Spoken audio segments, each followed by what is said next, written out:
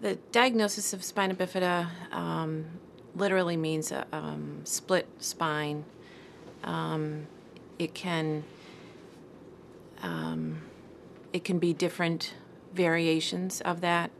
The most or the least involved is spina bifida occulta, which is just where the vertebrae is split, but there's no opening, there are no nerve endings or anything coming through the back.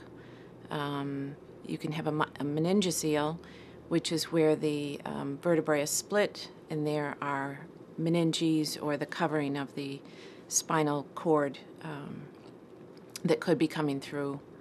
And then the most common one that you hear about is a myelomeningocele, and that's where the vertebrae is open. There is an opening through the back, and that would contain, it has a sac, and it would contain nerve endings, the meninges, and that can either be open or closed.